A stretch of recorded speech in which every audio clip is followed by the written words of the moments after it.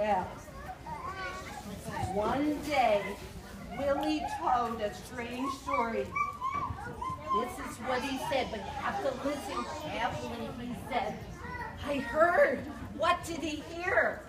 He said that in the garden at the end of the pebble path, close to the blackberry bush, there's a magic lizard. Do you have a magic lizard in your yard? What does it do? It could change one animal into another. Maybe it could change people too. Let's see.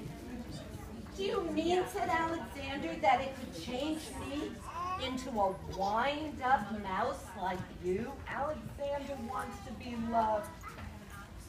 That very afternoon, Alexander went into the garden and he ran into the lizard and he whispered, "Lizard, lizard!" And in front of him, and full of colors and butterflies, a large lizard was there. And he said, "Is it true you could change me into a wind-up mouse?" "When the moon is round," said the lizard, "bring me a purple pebble." Is it going to change Alexander? For days and days, Alexander looked and looked, and he's looking for what color pebble? Purple. Do you see a purple pebble? No. Anybody here wearing purple? I see purple. Maybe you could help Alexander. Let's see, there's purple too. At last, tired and hungry, he returned to the house. And he saw a box full of old toys. And between the blocks and the broken dolls was Willie.